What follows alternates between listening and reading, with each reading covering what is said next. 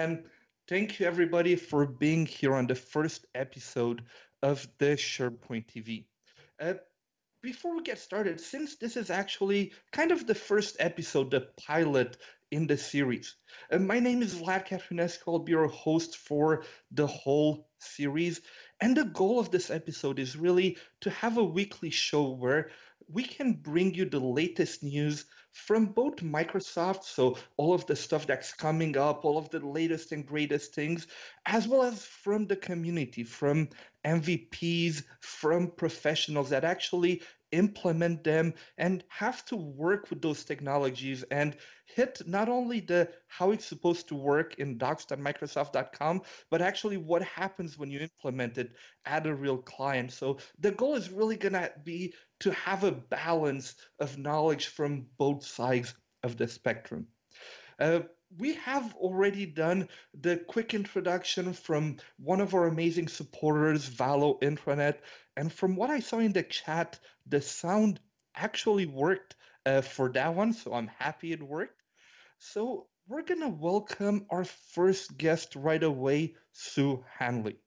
Of them. And somebody asked if you can hold a picture up of Vlad while you're on, Sue. No, I'll hold a picture up of my granddaughter, though. Nothing of Vlad. You don't have pictures of me? I probably do, Vlad. I have a picture of us when we went to the zoo. Yes, the zoo in Australia was amazing. Yeah. Okay, we only have about 30 something minutes left for both you and Mark. So let's talk about a bit of SharePoint. And is it wine time yet? Yes, it's wine time for those of you who asked. Uh, so we talked a bit about modern SharePoint, classic SharePoint, and how people get that reaction, especially content editors that had to create content in classic SharePoint. They had to go into page layouts, go into web part properties. It crashed some of the time if they were not using Internet Explorer, and they kind of hated it. And now you show them modern SharePoint, and they're like, "Hey, is this WordPress or what platform are you showing me?" And what's your experience has been with really showing people modern SharePoint, and what are some of the latest things that you've learned? So, as we talked about when no one could hear us, I think modern people are absolutely thrilled with modern SharePoint. In fact, I must have said 5 times yesterday, if you're familiar with SharePoint, this is not your grandmother's SharePoint. It looks completely different. It's much easier to use. Actually, even your grandmother could use it. So I think the user interface for editing pages and telling great stories is really phenomenal. And right now I'm kind of really excited about a few sort of actually relatively minor things, but really help with the storytelling on pages. So I love the fact that if I use H1, H2, and H3 tags, I can get an automatic anchor link if I have to write a long page.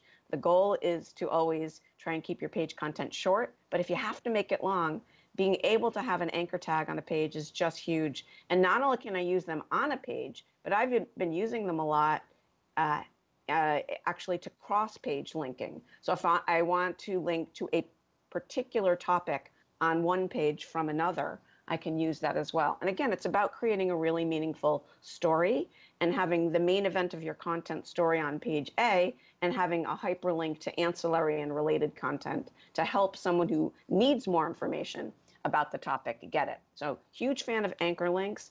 Also love that sort of out of the blue, we got new knobs and dials. You know, we were talking about the knobs and dials of Twitch. Well, we got some really new great knobs and dials on the news web part so that we can show or hide the author in the news web part, show or hide the first published date, show or hide the number of page views. This is really huge in giving page editors the opportunity to, again, tell their story in ways that either don't focus on who actually wrote the article or other things about it. And it gives you a lot of choice that people have been asking for.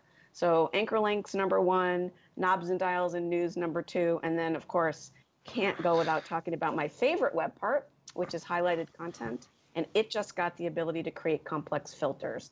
And that, to me, also game-changing in terms of connecting related content. So really, really excited about that. I also love the call to action button. I just like because it gives you a really nice visual link to a visual way of creating a link to content. So I think that's super cool. Really like that. And then I'm gonna close because I want to let Mark talk. But there is one thing that to me has been life changing in the past week, and that is site URL rename. I am just over the moon about this. Mark is clapping. It's to me this is my ampersands were the greatest thing from like 2016. This has really been game changing for me. So I renamed my first site over the weekend on my own tenant to make sure I wouldn't mess it up when I tried it on a client tenant. I did it on the client tenant last night where we had originally created a site to hold all the quality policies. And after seeing how great it was for just quality, the organization rethought the question I'd asked them in the beginning. Shouldn't we call this Policy Center? Because won't everyone want to put their policies there? Well, sure enough, we decided that that's what we wanted to do, but the URL didn't match the name of the site. And I kept saying, let's just wait. We want to create that consistent experience. And so last night, I renamed that entire site from Quality Sys, which is what we called it before, to Policy Center, spelled with an R-E, because the company is based in Canada, and worked really yes worked really quickly, worked really well. And here's the one little piece of advice that I would give you, because this is what I learned. We'd been linking to the Policy Center from all the other 20 or so sites in that intranet. And while it will absolutely do its thing and rename everything on the site that you rename, all the hyperlinks to it still have the old URL, which works perfectly because all the redirects work. But one of the things I realized is that just to make it completely visually consistent, and since I had built all the other sites, I spent about a half an hour trying to root out all the different pointers to that new Policy Center site and updating the URL myself, just to create that consistent visual experience. It's not necessary to do, but I realized that although this is an enormous gift, being able to rename a site, there are some implications if we had been navigating to that site with an explicit URL link. So just something to think about. Do you know if there's any ways out there, like so you have it linked in documents, you have it linked in other places? Do you know if there's any ways to automatically find them, or right now it's more about waiting for people to complain in a way if you don't find them yourself, and then you go and fix them? Because I mean, it works. Yeah. Like you said, I don't think it actually breaks anything. It's just a visual for Yeah. people with OCD, like my friend Eddie, who's probably watching from Valo, kind of, hey, why do I see quality here? And then I go to Policy Center at the end. Right. It would actually, if anyone is paying attention to the URL, it might make them think, oh, something's broken. It went to the wrong place. Even though the label, honestly, the label on the link said Policy Center. There's just Okay. that like little visual disconnect. So maybe PowerShell. I don't know. Okay. I mean, there's probably some way beyond my area of expertise. I said, don't ask me any hard questions. So you already failed. No, So nobody else did, so I still have all these boxes of swag I was I getting said ready you to get your ship own out. swag. You get your own So swag. so I had to send them to somebody. It's not going to cost me a lot this time. Sounds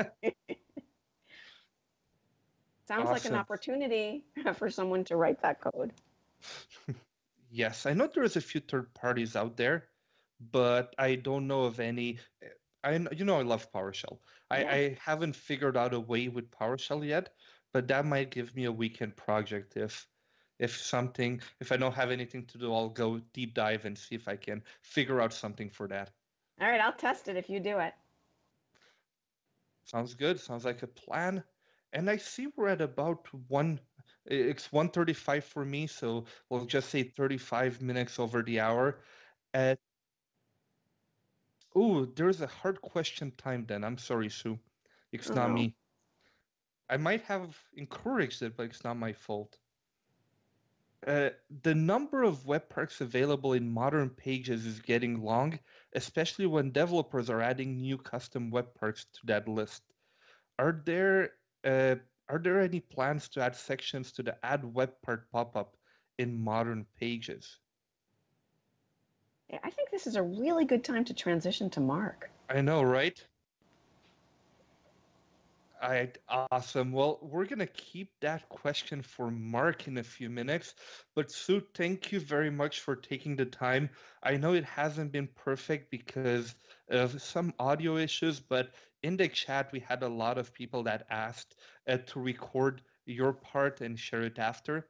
So if we get a chance, especially for those of you watching, we're going to try to do a quick recording and share it after here on YouTube, on Twitter, a bit all over the place. Because, as you guys have said, Sue shared a lot of great stuff, and we don't want you guys to miss out on it. And thank you for understanding. And Sue, thank you very much again. Any last things, any last kind of jabs you want to throw at Mark before his face is on the screen? This is your last chance. It was really a pleasure. And no, I don't have anything bad to say about Mark. Although, Mark, we do have that little book we're working on together, Good Night Metadata. There's two that we're bouncing around, Good Night Metadata and possibly Good Night Subsites. I understand the Good Night subsites. I understand that one. Metadata. I'd love to know a bit more about that. I believe it started as a love poem that Sue had for the love of metadata. And in another tone, she may say, for the love of whomever you may subscribe to, please add metadata. Please add metadata. Yeah, so the subsite one was more of a goodbye. Yeah. The tone okay, metadata is really is just a good night. The text. Yeah. Yeah, and if you know the book Good Night Moon, it follows that same pattern. I do not know that book, but look into it, I guess. It's a quick read, I'll just say that. It's a very quick read. Awesome. And most parents can recite the entire book by heart. If you say in the great green room to anyone who is a parent, they can probably tell you what comes next. You know what? I'll try that. I'll try that when I see some of the friends from the community at Ignite in a few weeks. See if that trick works. But Mark, you're now up on the screen. Yes. Luckily, you are live. We're live. I can see that. I'm curious if there's any echo audio or plugging away and all is good. We'll find that out in a few seconds. So far, everybody said all good. So let's just wait for another confirmation from this one. Everything is good. Perfect. Okay, so Mark, we've been working for Microsoft ever since I started working with Microsoft technologies. You were at Microsoft. So I'm sure that a lot of people already know you, but there's also a lot of people new in the community. So can you tell us who you are, what you do at Microsoft, and a bit? I know right now you're in the OneDrive team, but how did you get there? What did you work on in the past? Yeah, so hello everybody, and thanks for sticking with us through all the audio and some of the visual noise, but I think we're good, and I'm very happy to be here. I'm about 15 years in at working at Microsoft, and about 3/4 of that has been working with SharePoint in some way. Most recently, I'm focused on OneDrive and SharePoint in the collab space with a lot of what we do with Microsoft Teams. Before that, one claim to fame is I was the first product manager for SharePoint Online when we first moved to the cloud. So that was kind of fun to learn the ropes of SharePoint and also, what is this thing we call the cloud? And that was before it was called Office 365. So if you remember BPOS, I was the BPOS product manager for SharePoint Online. And before that, I was building a solution on top of SharePoint for digital asset management. And that was in the services side of Microsoft. So if you wanted a digital asset management system built on top of SharePoint, we were your crew. But yeah, we're just now heads down, getting ready for Ignite and getting all the announcements ready, getting all the demos ready, and getting ready to unleash a whole bunch of new stuff across SharePoint, OneDrive, Yammer, Stream, and oh yeah, there's a whole other part of the company, Azure, Dynamics, Windows, blah, blah, blah. It's going to be a big show. How is it working at Microsoft, especially in your role, the last 3 weeks before Ignite? It's a lot of meetings and certainly a lot of if everything Jeff, then it means you can reuse it and repurpose it, sort of once Jeff has talked about it, then you can show it and use it. And the Jeff that I'm talking about is our leader, Jeff Teeper. And certainly on the marketing side, we've got Dan Holm and Seth Patton all the way up to Kurt Koenigsbauer that are just full steam ahead. A lot of checkpoints, a lot of code that's being written that's going to be the first time it's being shown. There are a lot of things, some of what Sue had talked about that is going to be sort of the general availability reveal. Exciting times, obviously. We've shipped a lot of what we talked about at the SharePoint conference. But Ignite obviously is another big moment. There's some new things that I think people will be surprised about. So a lot of it is just getting our ducks in a row. And to be honest, the ducks are still swimming, paddling like crazy underwater. But it's a lot of alignment. And I'm currently managing 2 blogs that'll go live that day. Just put out a pre-brief blog that I was going to reference if you want to see sort of the narrow view of the SharePoint, OneDrive, Yammer, and Stream sessions. That just went live this morning, just as a call out. Hey, if you're interested in what we're doing, there's a lot of great sessions, a lot of great speakers. This takes the lens of the Microsoft speakers. Certainly, there's a whole plethora of great MVP speakers, great workshops. It's just getting that all ready, and a lot of excitement, a lot of nervousness, to be honest. But in all the checkpoint meetings, again, if you look at what Jeff's going to do, it sort of cascades. We're going to be okay if Jeff shows okay. And his last check-in point went really well. It was amazing for the 45-minute session, which is Jeff's big, SharePoint, OneDrive, Yammer, and Stream session plus Office. That 45 minutes, there literally were about 50 people in the room giving, the thumbs up. We'll tweak this, we'll tweak that. So pretty exciting. And if you look at Jeff on Twitter, he's posted a couple pictures from those meetings. So a lot of good energy, a lot of people getting ready. That's awesome. And you mentioned about the blog. For those of you that do not know, the product team actually blogs on the tech community. So the site is techcommunity.microsoft.com. I don't have the screen shared, so you're just going to have to imagine with me. You click on blogs on the top nav, and then you're going to see the latest blogs from across the Microsoft product teams.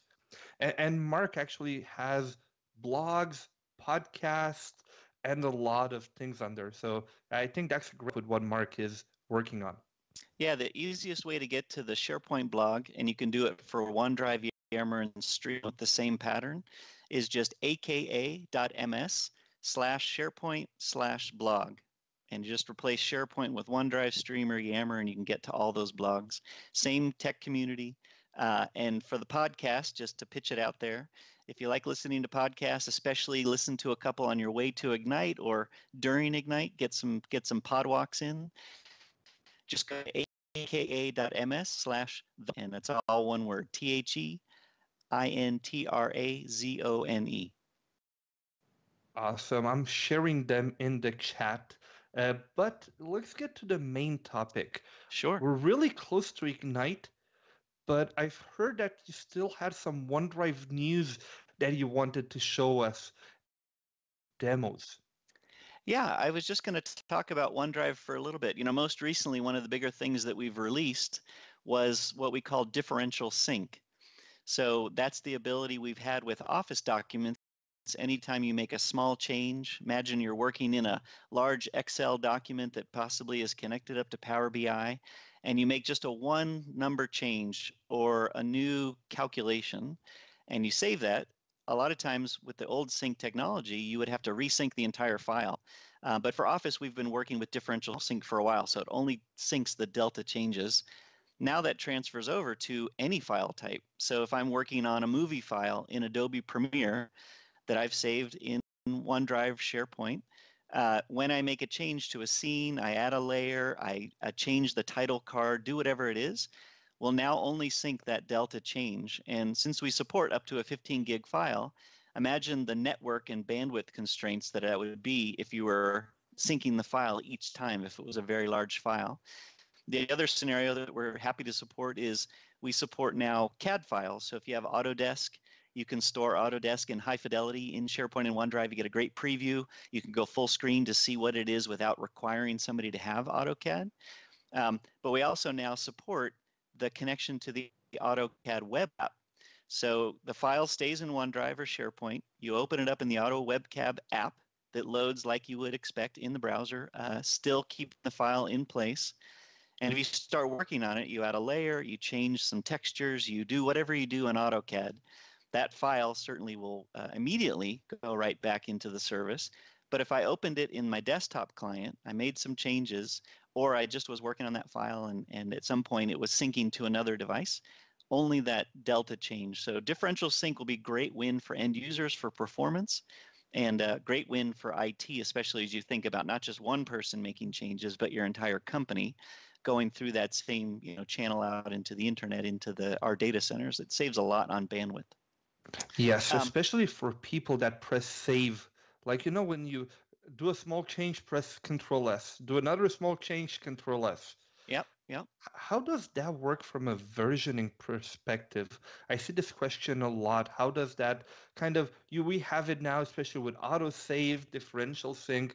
How does the versioning handle that many saves in a way? Yeah, so if there are technically versions of the file, obviously you're saving to the latest version if you haven't generated a major or a minor version. But it's not doing it on every single action that you do. It's certainly saving it at the intervals similar to autosave. Whenever there's a write to the file that triggers, the notion of wanting to sync something, but it's within seconds, so that if you're making a big save change, you actually physically click save. That will instantiate it. If you're working, and at some point, there's enough to go across the wire, I'd have to get in with our sync team to get the finer details. But across versions, certainly that's pretty easy. And as you're working in that autosave mode, there is a consistent connection to the sync client, but I don't believe it's on as I type a word, SUE, Sue, that would be saving every time with the S, the U, and the E. But it's a big change in terms of when there is anything syncing across the wire. It's syncing as the least amount of ones and zeros as it can. That's awesome.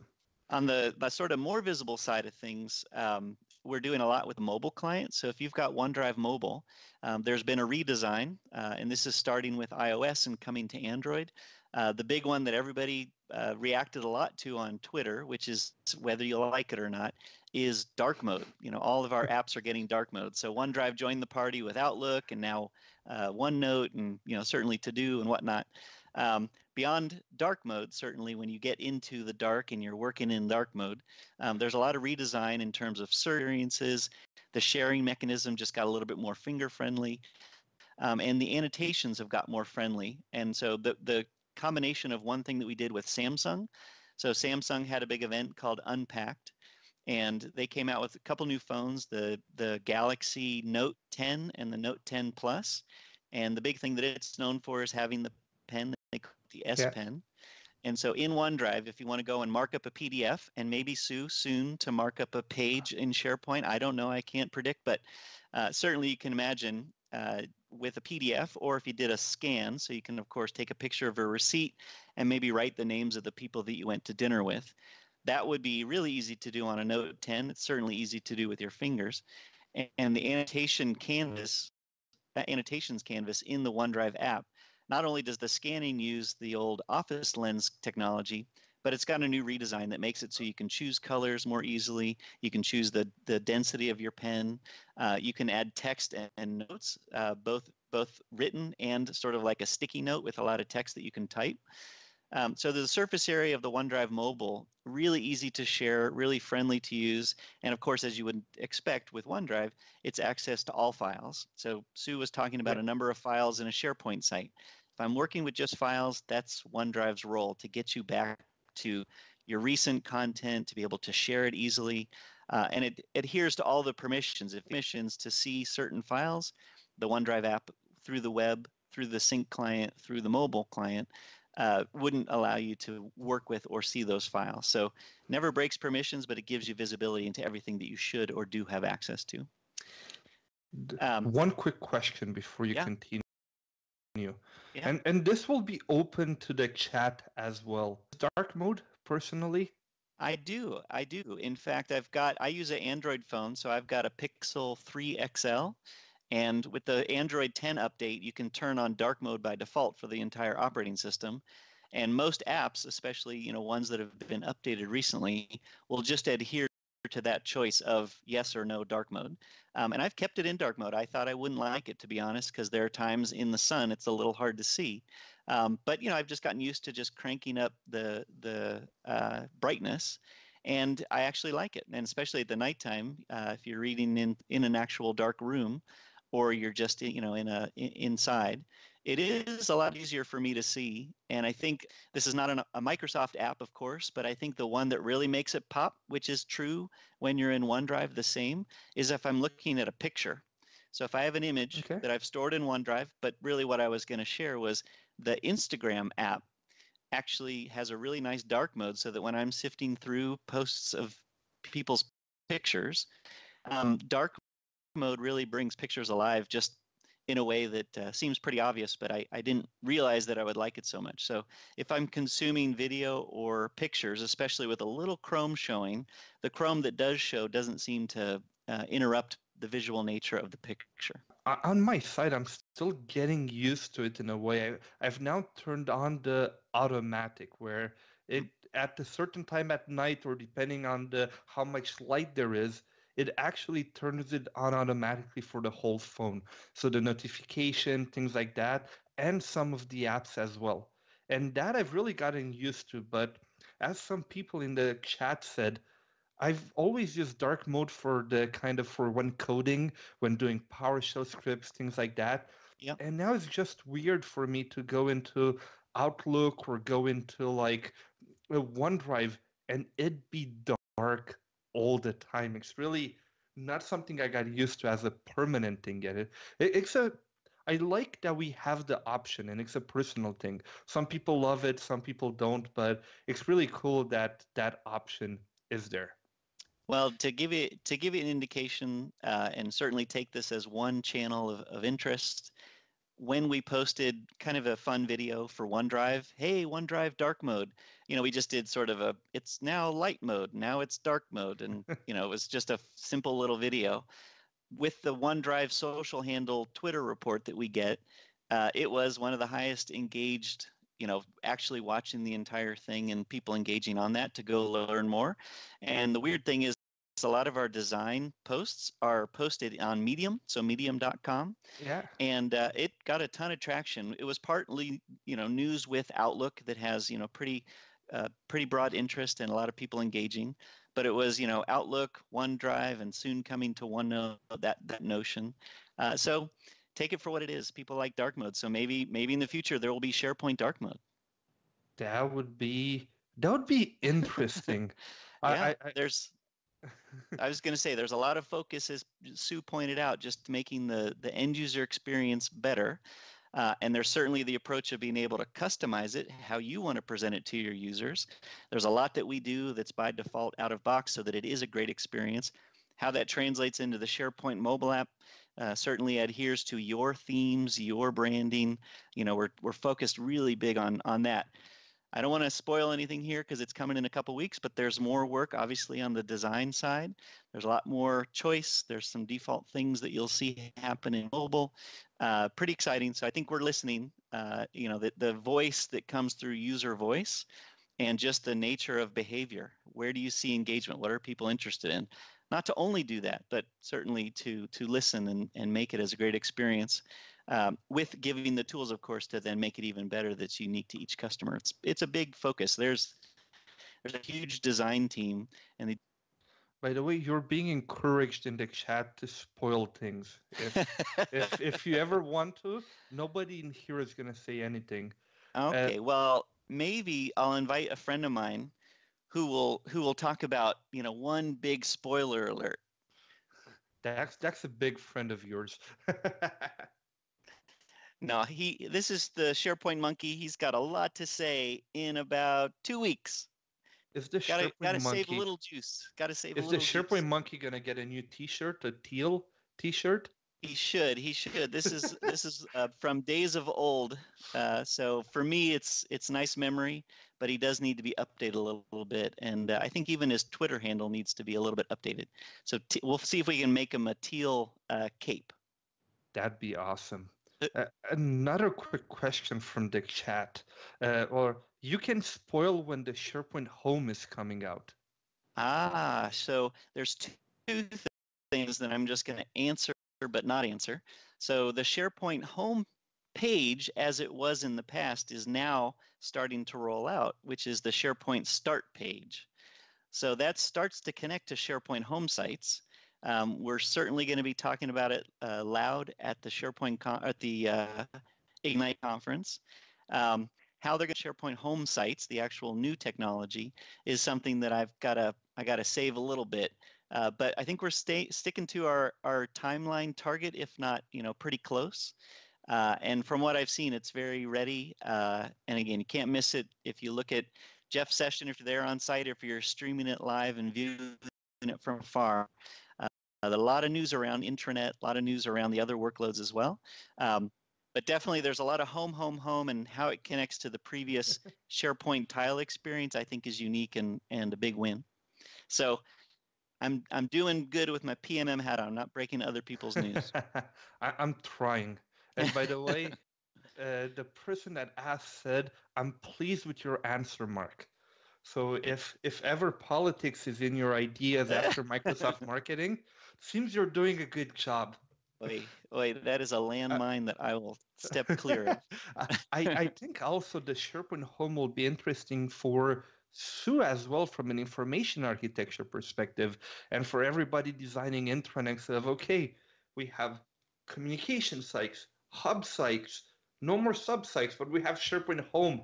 Yeah. How do they all work together now? And it's going to be interesting to see for how will people change existing intranets to add that functionality. I can't wait to hear Sue kind of piece together that if you had a classic team site, kind of converting that to your root site with the site swap, updating it so it's really a modern site, and making it so that it's the center of your organization, maybe making it a hub site, adding some news elements, getting in there with all the page metadata so that things appear and show up in highlighted content, and all the page details that you can layer in with thumbnailing and anchoring. And, there's a lot that now gives the right tools that Sue has been asking for. And of course, Sue represents a big, huge number of people that have been building their intranets very gladly on SharePoint already, but really taking it to this next level. And seeing that translate to big and small screens, different ways of presenting to different people. One of the big intranet announcements certainly is, we've been talking about Canada from the US and different languages. There's some funness that you can imagine that intranets and how they can grow up there. So really, really great to see people using it. And we really are seeing it from a metric perspective, pure agnostic of who the customers are, just at scale, people doing more a one-to-many type portal, and layer in whatever word makes you feel comfortable these days, but being able to bring it to where they want it, maybe at the root of their site, or making it a hub, or combining a lot of different portalets into this broader experience. And then hopefully you chatted with Sue or somebody like her that gave you the notion of, hold on, before you do anything, let's plan it out. Let's think about what is your favorite word, Sue? What is the outcome that we want? And we hope we give you no matter what your outcome is, the way to get there. That's our goal. Awesome. I'm looking at the time, and I'm sure Lyman will start talking soon, but I only got time for one more question. Sure. The question is, do you have any information about variations SharePoint Modern? And I think this has to talk a bit about multilingual in the back. So I'll let you answer that one for the Ghost Inside 90. And then we're going to have to go. But this has been asked for a while, multilingual. Yeah, so maybe, Vlad, if I can ask you, since you possibly have a little bit of French in your background, maybe we can switch over to speaking in French to answer the question. Bien sûr, n'importe quand. Je pense qu'en le event Ignite, c'est possible pour Intranet avec deux langues comme anglais ou peut-être française. C'est possible peut-être, mais peut-être maintenant je ne parle pas parce que le bon nouveau, je sais peut-être pour maintenant, oui. Wow, I had no idea you speak French. Well, it's probably a little bit of a slapstick French, but If certainly my that camera feedback. was on, people would see my face like mind blown. Certainly, we know the feedback. When somebody asks about variations, I know what they're really asking about is multilingual support, and specifically for intranet sites or any sites that a lot of people go to when you have a multinational or multilingual company. I will only tell you this, it is a huge, big project that the team has been talking about doing and has been working on. If you talk to Andy Hayon, or previously Dave Cohen, who lead that area in intranet, they take it as a top user voice that they'd like to check off their list. I won't break any timing, and I'm not going to say any details about the what or the how, but I will tell you that I think there's going to be some pleased smiles if this recording were to pause now, exactly where we stopped in about 2 weeks, and then we can continue the conversation. Awesome. Well, thanks for your time, Mark. Thank you for answering the questions. Absolutely. You did good on not spoiling anything. I should have pushed you a bit more, but you did pretty good. And thank you, everybody, for joining us live in this first episode. I know it's been a bit tough on the audio and technical side, but we're gonna do. We're gonna at least try to do way better next time. At least now we know the workaround. If you don't have the fix, as long as you have a workaround, it's not a red incident in the health portal. So remember, it's just a warning. But talking about next week.